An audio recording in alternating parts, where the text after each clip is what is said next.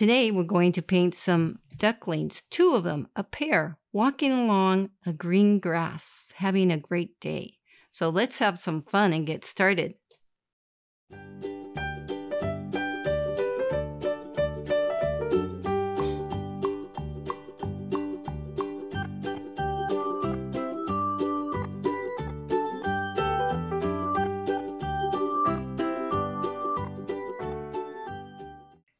Take your spray bottle, spray your pans of paint, get them wet and moist, put some water in your palette. Let's get started. So today I thought we would paint some cute ducklings, and I went online and looked at several photographs, and this photograph really caught my eye. And so there's two of them, and I love the yellow with a bright green background. Let's get started. Let's start with our round with pointed tip brush and load it with some lemon yellow.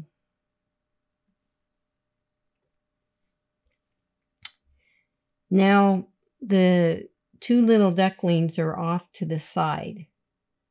So I'm going to put the two ducklings on the right. So let's start with the first one. And the first one is going to be a little bigger than the other one because it's farther away. So let's make the body shape here.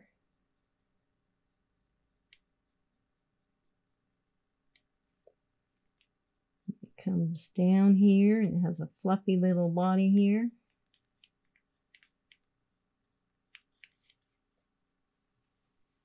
Out there, spread that paint.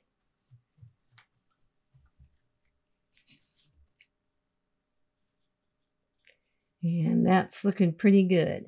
Okay, that's kind of the undercoat. Now let's think about where we want to put the other duckling. It's about right here. Again, load your round with pointed tip brush. Now it's going to be smaller. Form the head.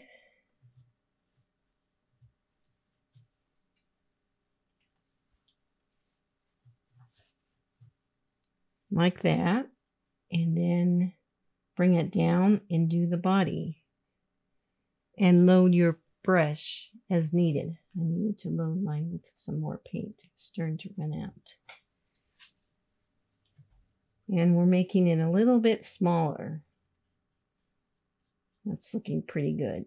Now, this just looks like a bunch of shapes. It doesn't look like much.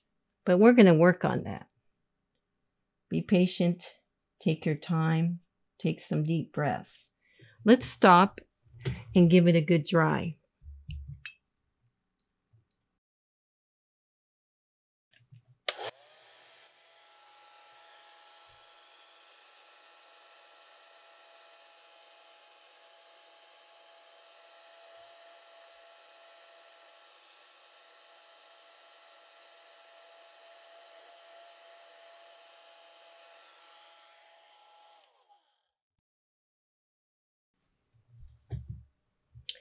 Let's switch brushes to our liner brush. Now I noticed when I made this second duckling here, I don't like the shape and I need to make more definition of the neck.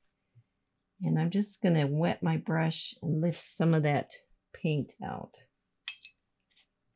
And that's the nice thing about watercolor. If you don't like something, you can slowly lift the paint out by wetting your brush and work that surface. I want a little bit more definition where the neck is. Just like that. The neck was too fat. That's looking pretty good. Okay.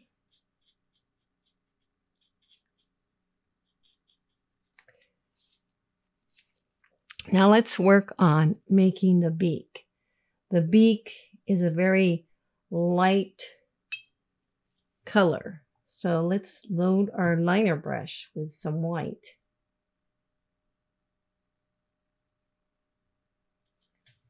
Some white on your palette here. And next we're going to add a touch of cadmium red. Just a touch. So it's a light orange. And do the beak. And the beaks are about right here. And they're not very big. They're little. Because these are ducklings. So we want to just make. And they're round. They're not sharp. And the tip is round. So you want to round that.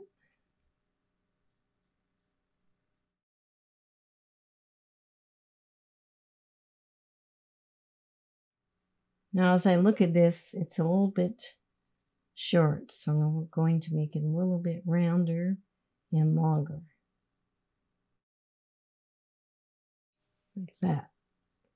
Then do that on this other one here. So on this one, I see that I need to extend it more and make it rounder. Just a little bit, kind of like that. And then make it like that. That's looking better.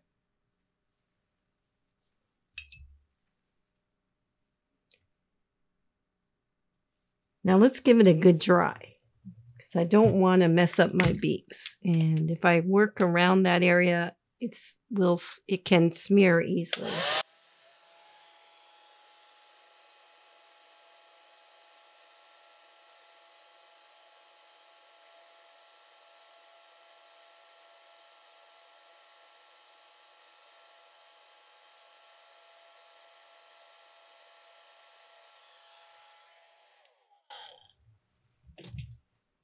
Let's stick with our liner brush. Now let's add some cadmium yellow.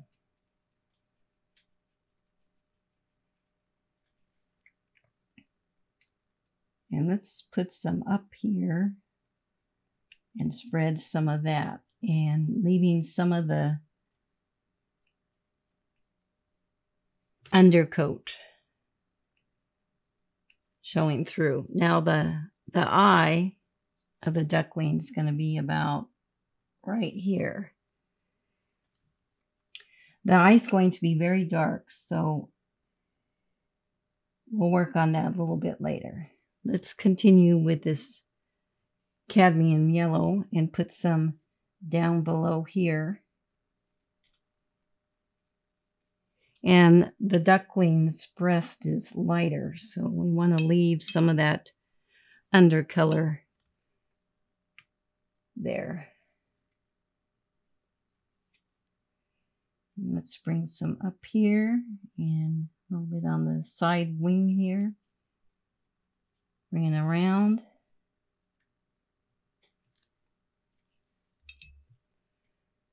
I'm going to add a little water here and blend this so it's not like a line. It's more transition.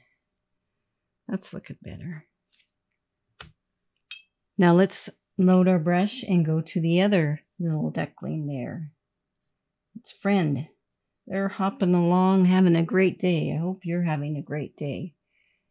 And I find that painting really relaxes me and lets me not worry about the dishes or what I need to do. Just be here now.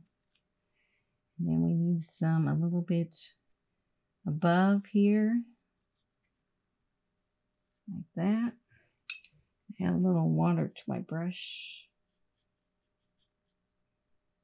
Transition that. That's looking pretty good. Now let's add, they have some little feet.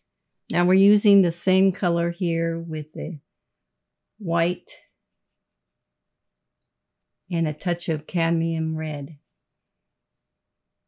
You might want to make it a little darker than the beak.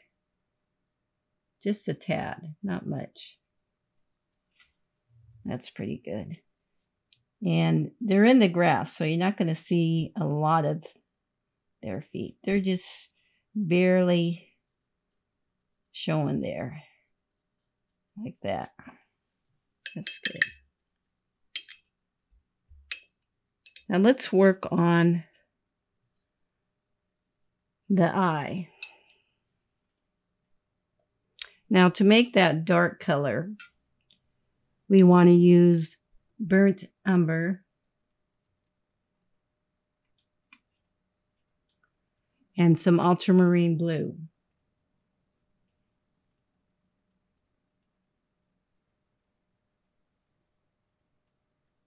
And I would say that to get that dark, you want to use just a touch more of the burnt umber than the blue. Otherwise, it'll be more of a gray color. All right. So the eye is about right here, and it's just really dark and just like a little spot. And one right there. That's looking pretty good. Doesn't need much. All right. Let's give it a good dry before we continue.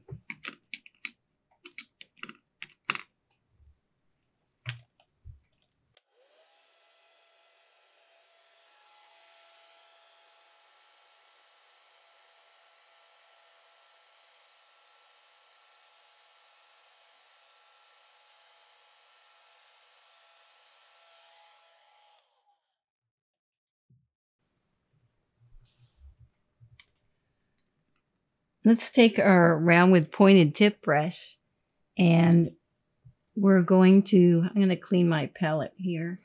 I don't want this color to mix in. Let's take some of our Viridian green, put some of that on our palette, and add some yellow ochre. I'm mixing the two colors to get more of an olive green. So I'm using the Viridian green and the yellow ochre.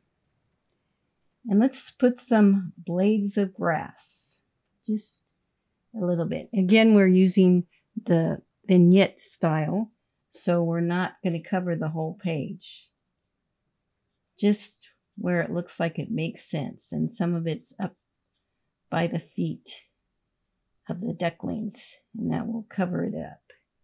So just make the blades slash, go a little bit back and forth, and then wet your brush and blur, kind of smear and spread that paint on the bottom of the grass. Just a little bit. It doesn't take much, and that's what I like about watercolor. Just add water and you can do some wondrous thing, just like that. So there's the grass. Now we need to create a little bit of background here. We want the background to be soft and have the depth of field look. So let's go ahead and create that. Now, wet your brush. Now I have some of the mixture of the Viridian green and yellow ochre. I want to add some more of the yellow ochre. I want it to be lighter. That's looking pretty good.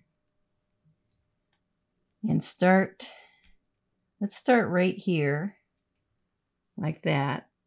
And I like starting on the edge of the duckling and spreading out.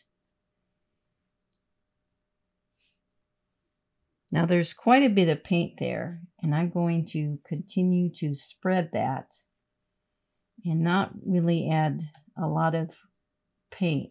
And since this paint is wet right here, I'm going to load my brush with a little yellow ochre and just add it straight on the paper and let it smear and spread. And that will give it the soft kind of blurry effect. And if it's too dark, which sometimes that happens, you can dab it with your handy paper towel, kind of like that. and then re-wet it, and that will soften the color.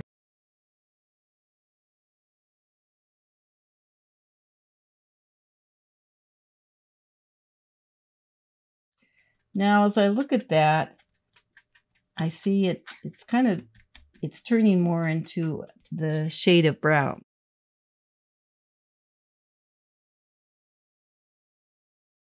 So I think I'm going to change my mind. And sometimes when you're doing watercolor, that happens. You try something and you think, oh, I don't like how this is working. So I'm going to revert back to just using straight Viridian. And that is a little bit strong, but again, with the wonder of watercolor, you can soften it by adding some water and then dabbing it. Still a little dark, but you have to play with it. Have fun. Think that it's a fun experiment.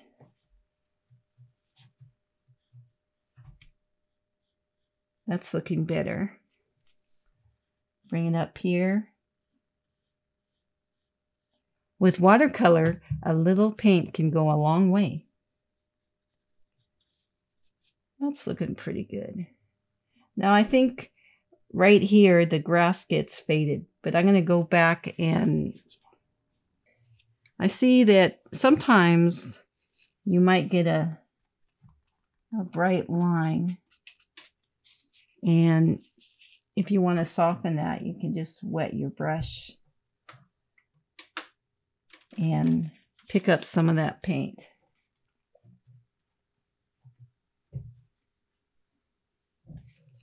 That's looking better. And with watercolor, you just need to wet it to activate it.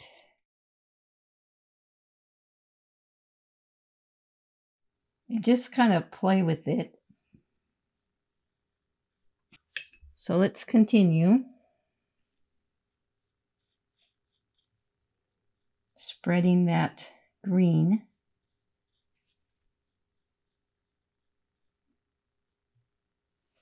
Be careful around the beak. It overlapped a little bit, but I'm going to just pick up some of that by dabbing.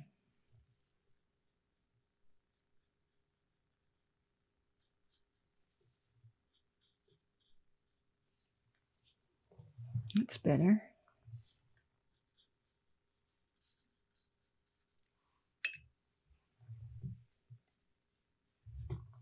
Spread that paint in front of this small little duckling. They're waddling along, having a great day. I just think they're so cute.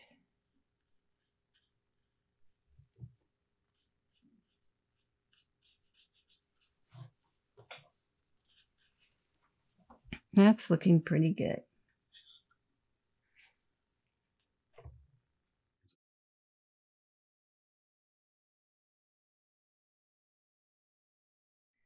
And I see I need, this is a little bit light, so let's add a little more green there.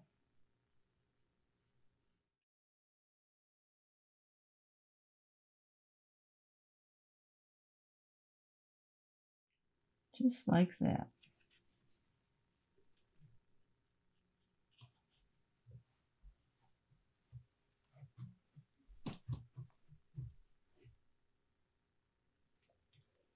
Okay. Now sometimes you might get a line like this, and I'm going to take my liner brush and work on, now on the edge of the duckling, there's like, they're fuzzy. They're just so fluffy and fuzzy. So we're going to create that. I'm going to clean my palette right here.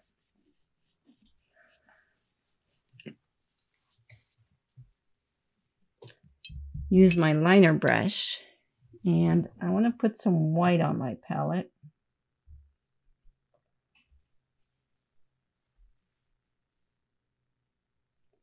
And add a touch of the cadmium yellow, just a touch. You don't need that much.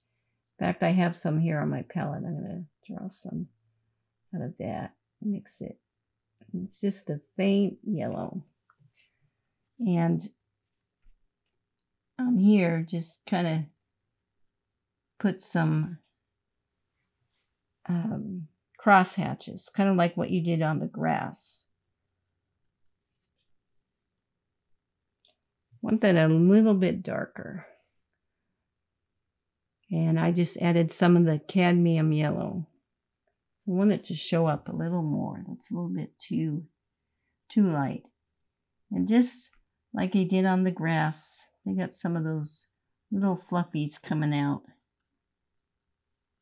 Just bring it along this way and here.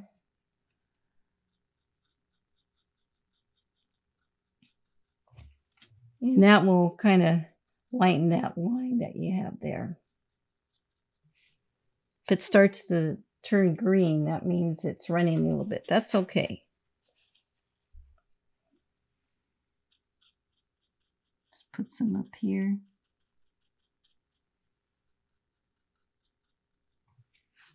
Let's add a little bit to the other duck there.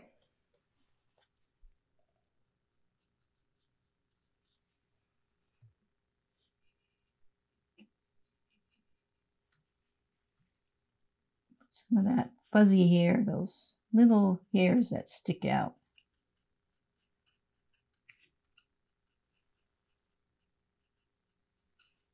Kind of like that. Just want to blend some of that here and just wetting my brush.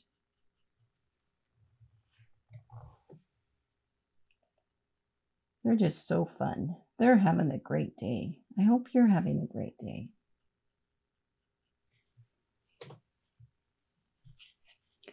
Then put your brush down and always take time to look at it. You know, there's things when I look at my painting, I think, well, I could do better. But do I like it? Do I get a happy feeling when I'm looking at it? And I do. You know, don't look at your painting as, well, is it perfect? Is it perfectly proportional? Does it look like the photograph? This is your interpretation, your beauty. You're beautiful, and I'm so glad you joined me today. So I can't wait till next time to paint with you. Please join me next time.